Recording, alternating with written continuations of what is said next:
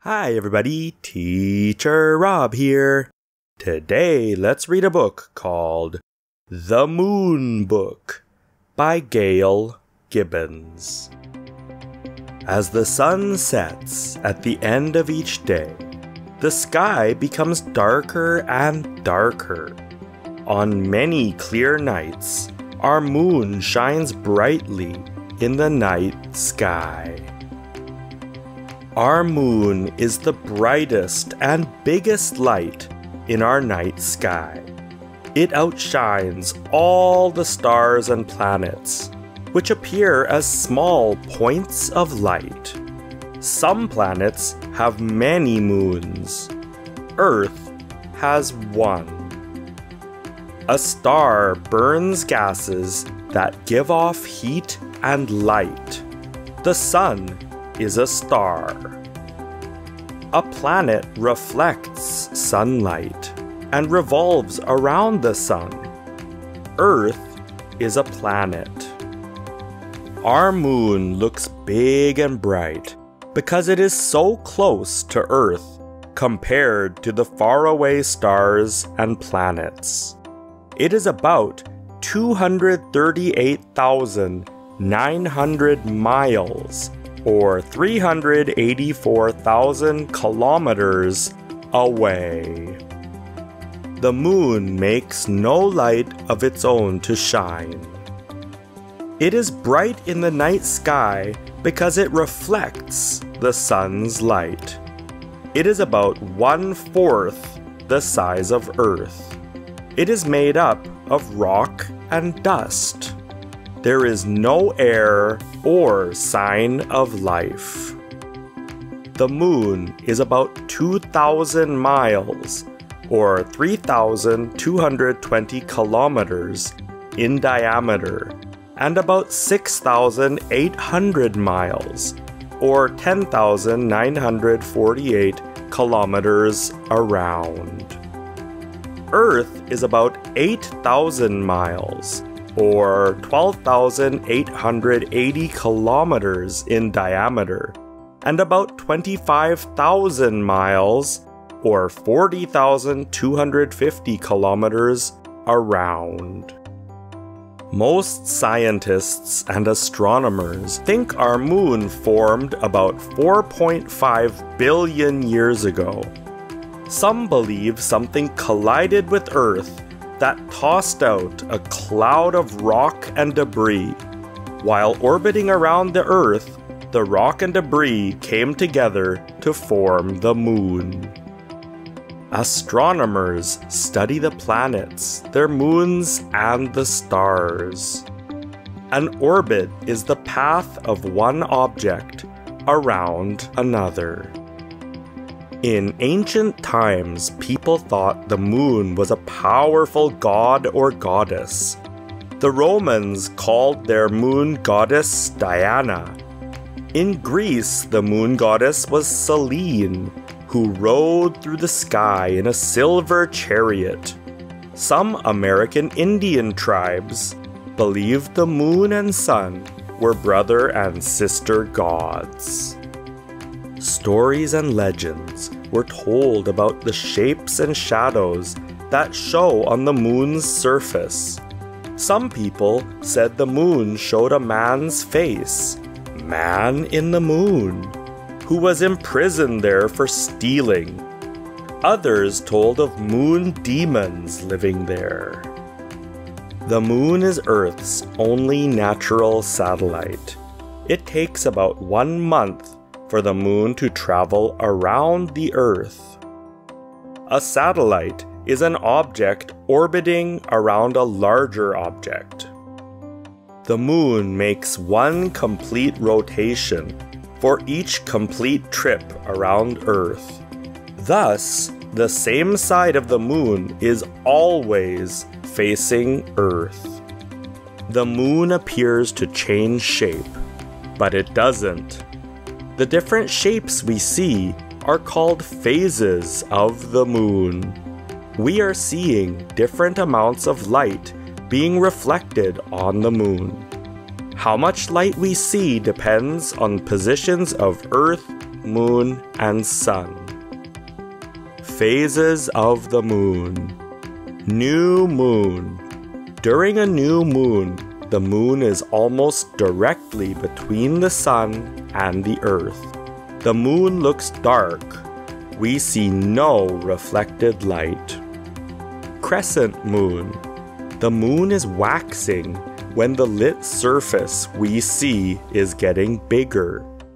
In a few days, a bit of the sunlit side of the moon shows. It forms a crescent. First quarter moon.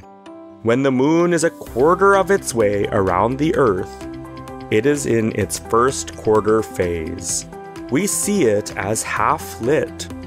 It is sometimes called a half moon. Gibbous moon. When the moon is waxing between a first quarter moon and a full moon, it is called a gibbous moon. Full moon. About 2 weeks have passed since the new moon.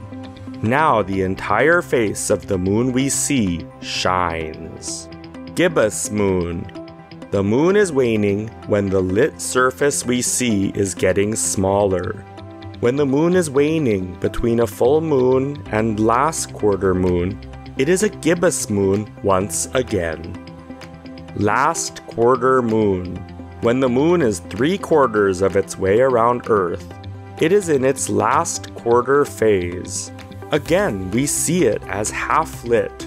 It is sometimes called a half moon. Crescent moon. Once again, we see a small sliver of moon shining in the sky. New moon. It takes the moon about 1 month to go through its entire set of phases. People used to know the time of the month by watching the moon phases. Solar eclipse. The moon's orbit around Earth is usually tilted slightly compared to Earth's orbit around the Sun. Because of this, the moon cannot exactly line up between the Sun and Earth. But when the moon's orbit is not tilted, and the moon lines up exactly between the Sun and Earth, a solar eclipse happens. The moon's shadow falls on Earth. A solar eclipse can last up to 7½ minutes. A solar eclipse project. Here's how to make a sun projector to see a picture of a solar eclipse. Poke a pin through the center of a piece of heavy paper that is a little bigger than this book. Stand with your back to the sun. Hold the projector at your shoulder so sunlight shines through the hole. Hold another piece of heavy paper in your other hand. This is your screen. Move both papers until an image of the eclipse appears on the screen. Warning: never look directly at a solar eclipse. The sun's rays can hurt your eyes. Lunar eclipse. When the sun, earth, and moon are exactly lined up, a lunar eclipse happens. As in a solar eclipse, the moon's orbit is not tilted. The earth blocks off sunlight that usually lights up the moon. The moon has a reddish glow. Lunar comes from luna, the Latin word for the moon. A lunar eclipse can last up to 3½ hours. The moon affects the oceans too. The moon's pull, called gravity, on the oceans is strong enough to cause tides. Tides are the daily rising and falling of the ocean's waters. A high tide happens about every 13 hours. This is because the moon takes about 25 hours to come back to the same place in the sky it was the night before. The tide differences vary around the world. A low tide happens about every 13 hours. Some night sky gazers and astronomers can get a close-up view of the moon by looking through binoculars. Others look through telescopes. Some huge telescopes are used at observatories. A close-up view of the moon's surface shows dark patches astronomers call plains or seas. Other areas are covered with craters, mountains, and valleys. The moon's craters were formed between 3.5 and 4.5 billion years ago, when meteors pounded its surface. For centuries, people have wanted to know more about our moon. In 1959, the Soviet spacecraft Luna 3 transmitted to Earth the first pictures of the far side or back of the moon. There aren't as many dark areas on that side as on the side we see from Earth. In 1961, President John F. Kennedy made a commitment to put Americans on the moon before the end of the decade. At first, many American unmanned spacecraft were sent. Pictures were taken. Then Surveyor 1 landed on the moon in 1966. It sent back information about the moon's surface. The first manned orbit of the moon was made by Apollo 8 astronauts in 1968. On July 20th, 1969, Neil Armstrong and Edwin Buzz Aldrin of the Apollo 11 mission became the first men to walk on the moon. There were 5 more Apollo landings on the moon. The last one, Apollo 17, was in 1972. The astronauts did experiments and gathered samples. Scientists and astronomers were able to learn more about the history and nature of our moon. On a clear night when the moon is in the sky, gaze up at it. We are still learning more about our closest neighbor, the moon. Thanks for watching, everybody. See you next time.